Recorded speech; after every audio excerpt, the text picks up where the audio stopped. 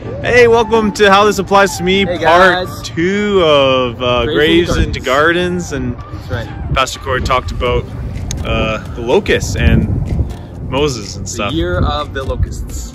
Moses and Joel. Yeah. So what was your takeaway? Or our takeaway? How this applies to me. This is how it applies to me. Pastor Corey was talking about how there's this gap between when we wake up, between our God nature, who God created us to be, and our sin nature, who the devil took from us, what the devil took from us. So he talked about forgiving, and God doesn't only forgive, he restores what we've taken and what others have taken from us. And this gap, we fill it with other things. We fill it with our social media, we fill it with our friends or video games or our cryptocurrency, whatever you floats your boat, you know. We fill it with these things, but we have to get back to our God nature. And how do we do that?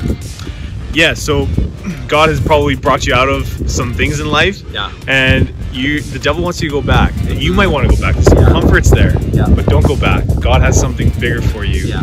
So yeah, that's our takeaway. Embrace the uncomfortable, and take that takeaway with you this week. Take it.